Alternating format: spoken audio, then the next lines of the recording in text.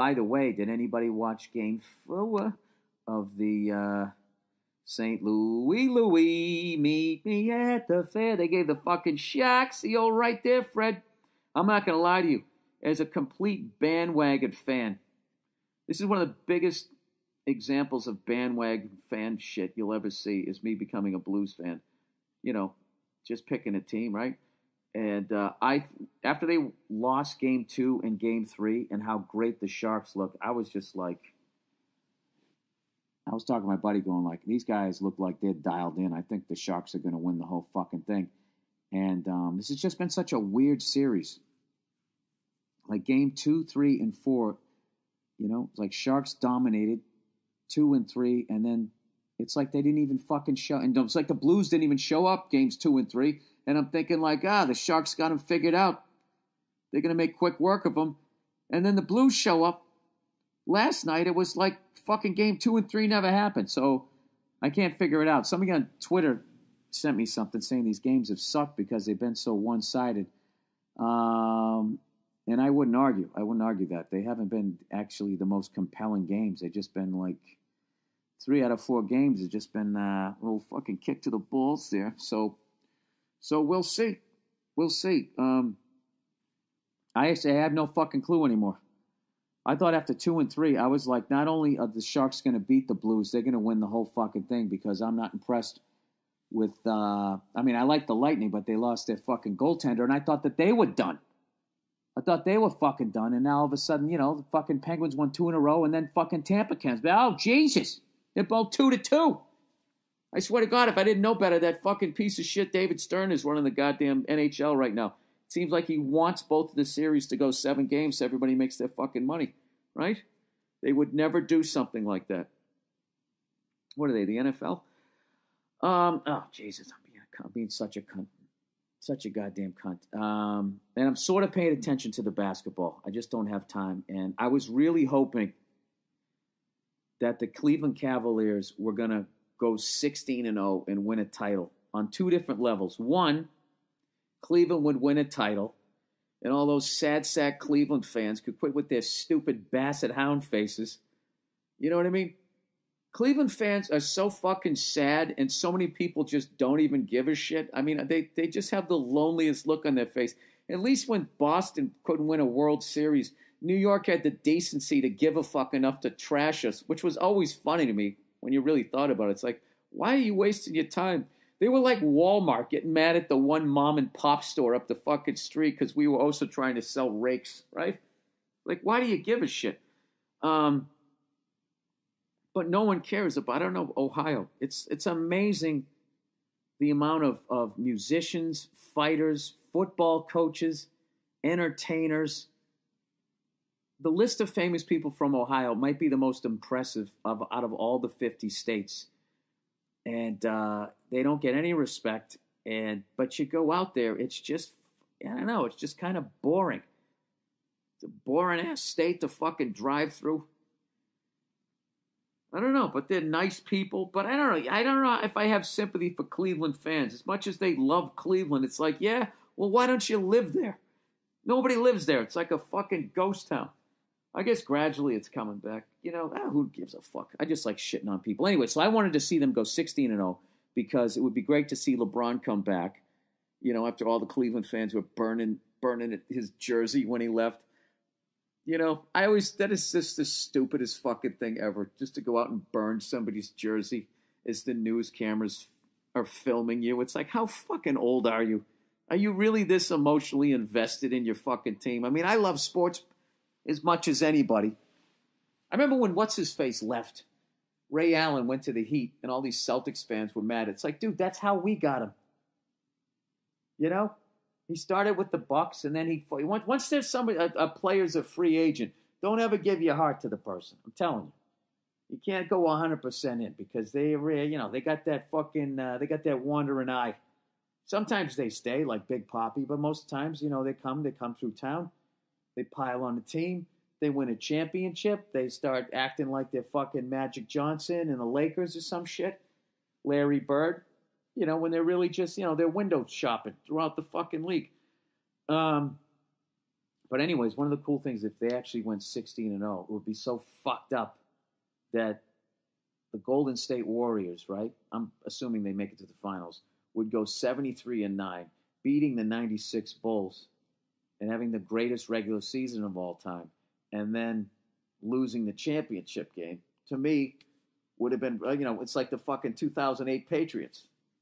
It's like they went 16-0, and like, nobody gives a fuck.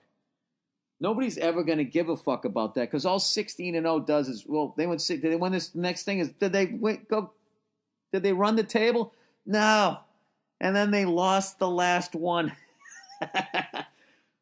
You know something, actually having lived through that, why would I root for Golden State? I don't know. You notice there's something about LeBron that I actually feel bad about the guy. I feel bad for the guy. I don't know what it is. He never seems to be on strong footing with the crowd. They always seem to somehow not like the guy. And he's out there like Superman every night. Who's kidding who? He brought it on him. His agent brought it on him with that stupid fucking press conference. Doing his whole fucking life story. And then I decided to take my talents to South Beach. He didn't even say Miami. That was one of the worst worded fucking statements ever. I've decided to take my talents to South Beach. It's like you're going to leave these pound puppy looking sad sacks in Cleveland freezing their fucking balls off. You're going to talk about your talent, and then you're telling them that you're going to the beach. You know what? I don't feel bad for him. I don't know. I really like LeBron. So I would like to see LeBron win one in Cleveland. It's great. He gets it for the city. But when he does win it, if he does, I will really miss seeing those sad sack Cleveland fans. They're just funny to me. I don't know what it is about them. I don't feel bad for them, and when they complain, I just laugh. I usually have empathy. It's just something about them I don't. It's like Cubs fans, some of them out there are still mad at me for that time when I said the White Sox fans were real fans. And I was just taking a stab in the dark. I was just fucking around because this guy was talking about when the Bears beat the fuck out of the Patriots in the Super Bowl. So I just did the oldest trick in the book. I just went divide and conquer. And I just said that White Sox fans were better than Cubs fans. And it worked. You know what I mean? Years later, somebody's going, they're in first place, but they have one of the worst attendances in the league. It's like, oh, whatever.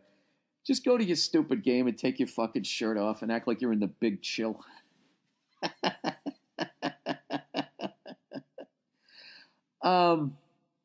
Anyways, the Cubs actually win it. That's the Theo Epstein fucking saga. You know what I mean? Like, what happened to the Red Sox after 2004 was then all of a sudden, it was like, when your favorite band is just, moving up the ladder, right? They're like gradually, they're playing clubs, local areas, and they start going a little national, and then they play bigger, and then they get all the way up to their best-selling album ever. And what always happens when a band that's been together for fucking 10 years, they make it to the mountaintop, what happens? The whole thing implodes. Everybody goes their separate ways. Next thing you know, fucking David Lee Roth is singing Just a Gigolo, right? And Van Halen is singing about dreams with the fucking Blue Angels. Whatever happened.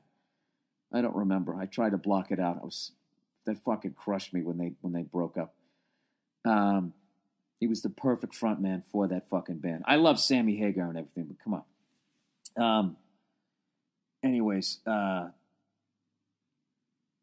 guys are going to kill me, but I completely forget what I was fucking talking. What the fuck was my point? I literally have to scroll back up. What the fuck was I just talking about? Oh, Theo Epstein. Jesus Christ. Theo Epstein, after like 2004, I think everybody wanted the credit. I think the fucking ownership was like, no, we're the reason the 86-year curse ended. And Theo's like, well, what about me? And then there was that weird thing where he kind of went, he like left for like a week. And I remember thinking like, fuck, why couldn't they just get along? Here we go again. And then he came back. And then, I don't know, when everything imploded, whenever the fuck it did, he ends up leaving. He goes to the Cubs. I thought he left and then decided to stay for a couple years. I might be wrong. But he went with the Cubs, and I think that was his ego thing. And then the Red Sox won it in 07. and in 2013, I believe. And that was our, fuck you, Theo, we can do it without you. So now I think for his ego, he's trying to become the guy who ended the curse of the babe and the curse of the goat. And if he does that, I mean, you'd have to say he's one of the greatest, whatever the fuck his position is. Is that a GM? I don't know what he is. Curse of the goat is so fucking stupid. You know what I mean? Get your livestock off of the fucking field. You know? Curse of the Babe was dumb enough. It's just like, no, we made a bad fucking move. We're not a good franchise, and we weren't a good franchise. We didn't make good decisions. The Yankees, God bless them, did not make good decisions. The guy was a major fucking racist and just refused until the last. I think we were the last team to finally admit, you know, I guess people from other races are worthy of looking at. And by then, we even then, I mean, we suck when it was just all white people. I mean, I don't know. What are you going to do?